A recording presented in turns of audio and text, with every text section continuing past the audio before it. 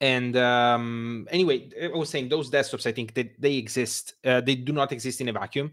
They are not making their own toolkit, and the toolkit is basically developed by third parties. What for them are third parties, right? Mhm. Possibly some XQT developer is also a Plasma or Qt developer, or the other way for XFCE, right? But it stands like the sorry.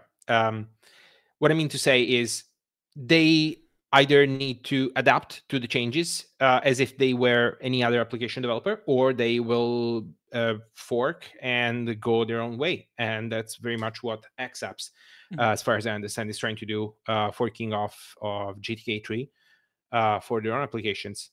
And I think that that's like an interesting thing. But at the same time, it also kind of makes me kind of sad, because they're losing on so much stuff that's been going on in GTK4 just for I'm sure it's not just about theming. It's probably also about other stuff that I am not aware of. But like, what I think would be the better option here would be the following. So GTK in and of itself, so like GTK4 is not married to Libadwaita. Libadwaita is its own project. You can very well use GTK4 without Libadwaita, and that's fine.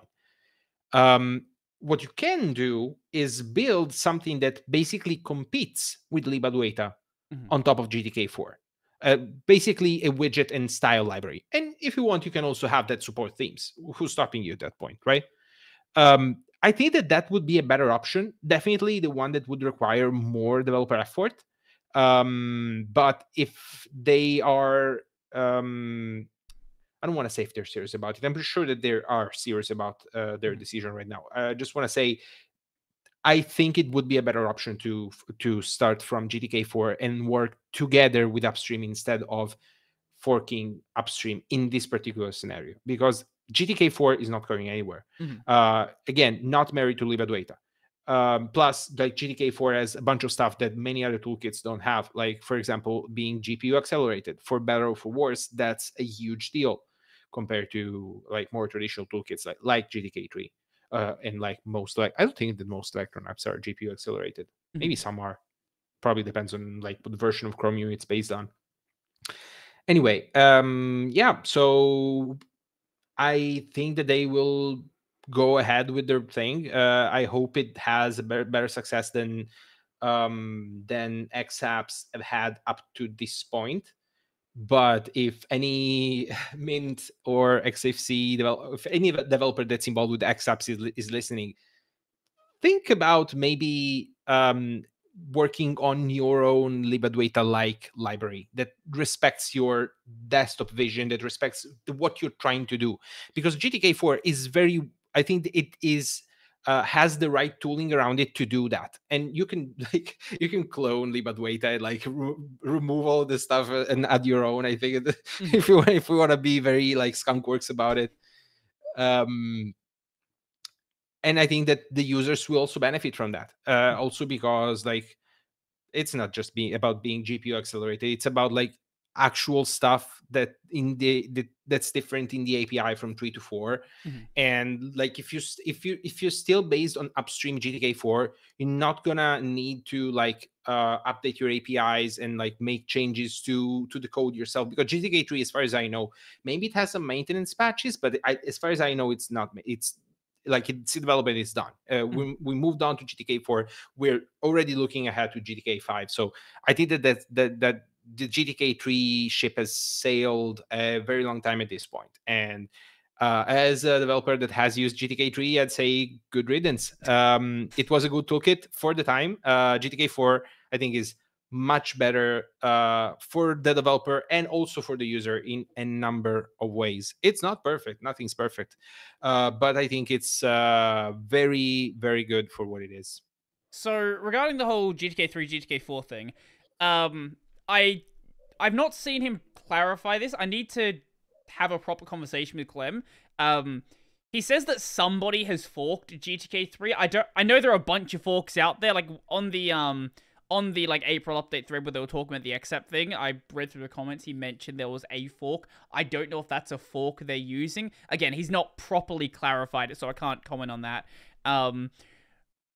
Now, the whole moving to GTK4 thing, this is something like Clem would have to properly specify himself. Like, this is just me going from what I can see him saying.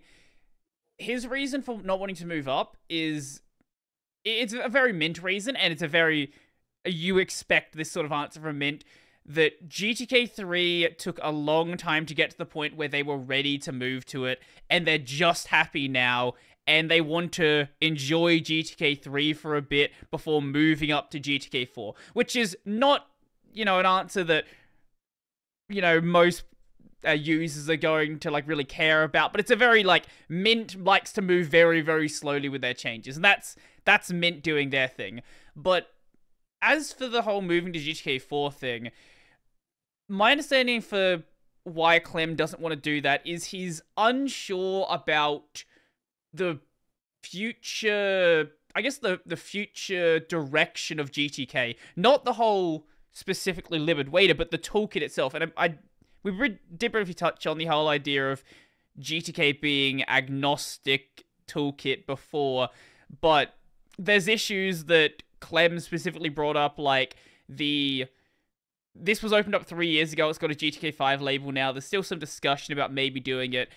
Removing the GTK theme name setting from the toolkit entirely. There's the issue where they are considering maybe dropping the X11 backend. That is, like, neither of these are confirmed at this point. You have issues with GTK isn't... I believe they still haven't changed this. Let me just double check. Cursor shape, Wayland, GTK. I believe that they are not interested in supporting the cursor shape protocol, which is going to allow you to do compositor-side cursor themes, because they don't want to support it in GNOME. So there's issues like that where, like, do you have something to say there? No, I'm just wondering, compositor set cursor theming? Yeah, it's a relatively is there a chat on here? Can I? Yes, there is. How do I send it? So instead of doing I might have badly explained it, but it's basically a different way of doing cursor themes. The exact details don't exactly matter. At least for right now. And they're not opposed to getting it into Mutter, but there's no interest from... It would be like, if somebody wants to get it into Mutter from outside of the project, they would maybe possibly consider it, but... I think you are... Like, you do make a good point about moving up to GTK4 and then going from there. I think their concern is just where the toolkit's going to go in the future and whether or not that future is aligning with what they're going to do at a core toolkit level, not the whole adding things onto it. I think right now, it probably makes more sense to move to GTK4 and make their own version of Limited Waiter. I think you are right there, but that's not the direction that they seem to want to be interested in. I think that these are perfectly valid concerns. At the same time, I would say they are a big portion of the developers that use these kind of toolkits, right? Mm.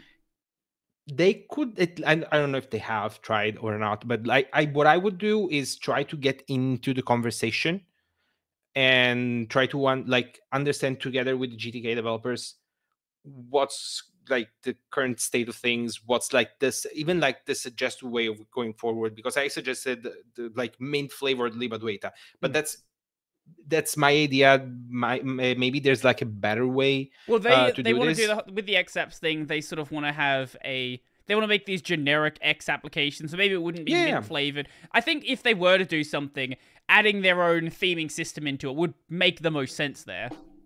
Yeah, mint flavored sounded better than X flavored, also because X is kind of ambiguous these days. We have three-way ambiguous because we have XApps, we have X11, and we have whatever Twitter has become. So yeah, mint flavored. Um, anyways, I I think that like it would be beneficial to like get into the conversation about like what we're trying to do, what we're trying to accomplish, why we think like using GTK4 might be a good idea or might not be a good idea, and like asking for a confrontation about these topics with people that are actually like involved in decisions for GTK moving forward. You like the thing about like having or not having this or that feature is definitely like a concern that I haven't considered, and that's why like I'm reconsidering these as well. But at the same time, like I'm thinking about the end user, right? Mhm.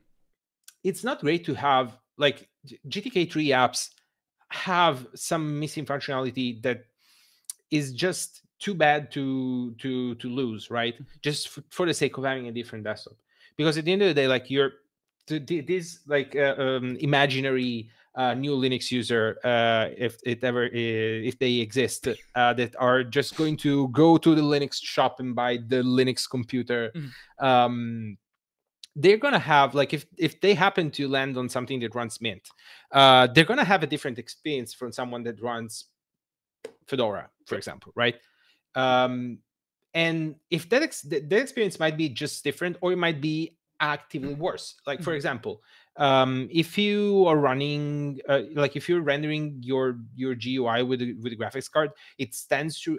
I don't have numbers about this, but it stands to reason that it's more efficient just because the GPU is designed to draw pixels around. I think that's Um, not controversial at all. GPU draws graphics. Yes. yes, I would think that like you might get, okay, you will probably get better performance if they implement the change, right? We might also get better battery life. You might get like smoother animations. You might get a better experience with high frame rate monitors, stuff like that. While on the other hand, if you're using still GTK3, you're going to waste a lot of system resources just to draw a window because the CPU has to do it, right?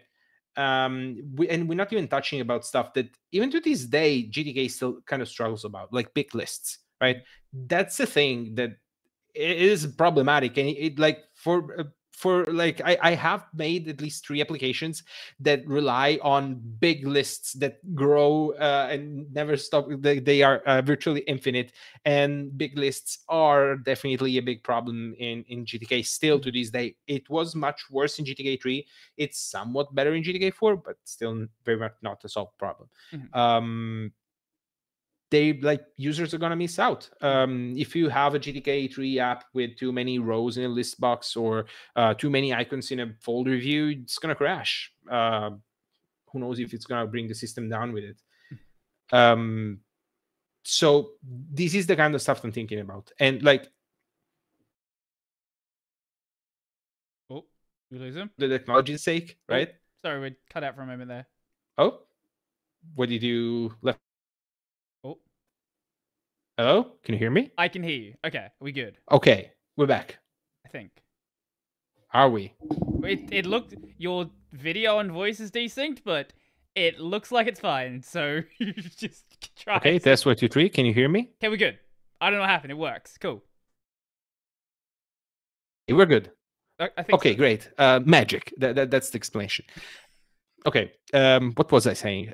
I'm okay. So thinking about the users is a thing. I like. There's a part of me that also thinks about the technology because, like, me being a big nerd, I like to always be on the latest and greatest because I think it's just reasonable. That might not necessarily be the case. Particularly, like I'm thinking, oh, we took a long time to move to GTK3. We want to enjoy it before moving on.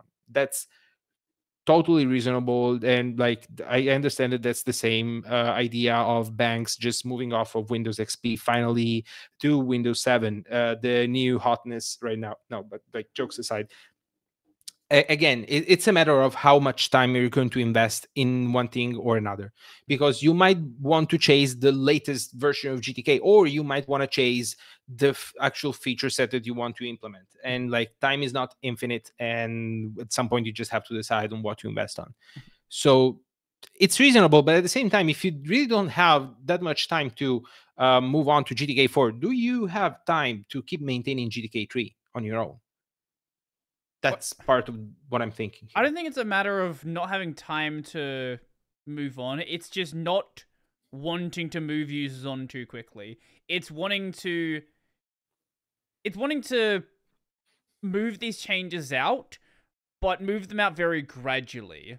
And like this sort of goes into their whole like not having Wayland support yet. Like them even attempting to implement Wayland is only a very, very recent addition.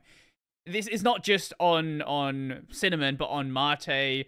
Budgie is just very recently getting their Wayland stuff done, but Joshua is a crazy person and is getting it working in a year. I don't believe him. I've not I don't believe he's going to get it done, but he thinks he's going to get it done.